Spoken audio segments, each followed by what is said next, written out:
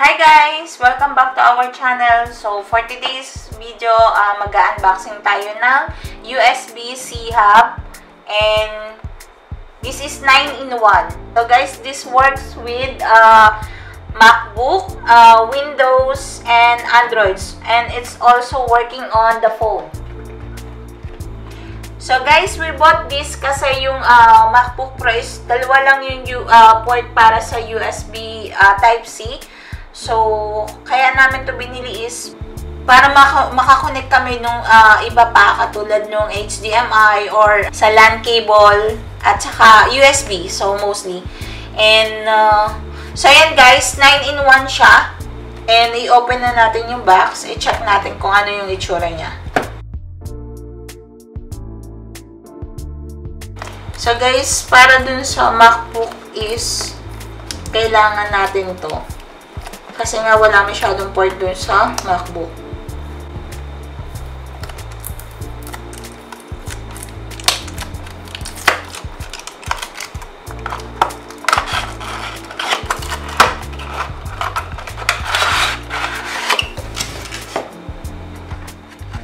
So yan guys, ito yung itsura ng USB-C hub natin.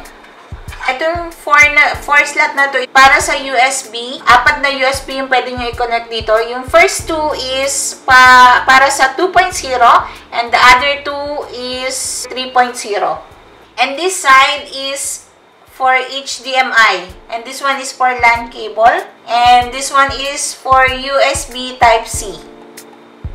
And here you can also connect a memory card, a normal memory card and micro SD card.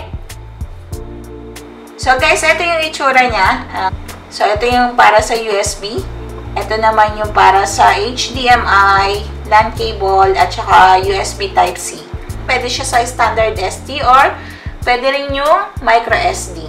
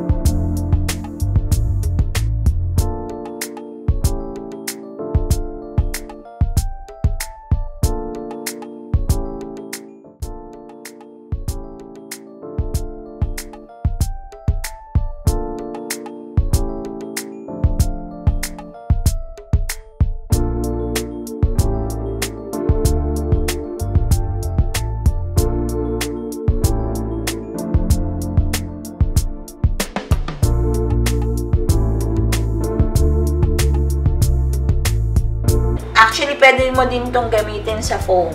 Buy these items, very useful to kasi sa isang items lang madami ka na makukonect. So, pwede din mo siyang gamitin sa Mac, pwede siya sa Windows and Android. Itong product na to is 2 years warranty, exchange warranty yun guys. So guys, if you have a device which is not having a lot of port, so you can, rather than buying one by one, like one for HDMI, one for USB Type-C, or one for like for micro SD.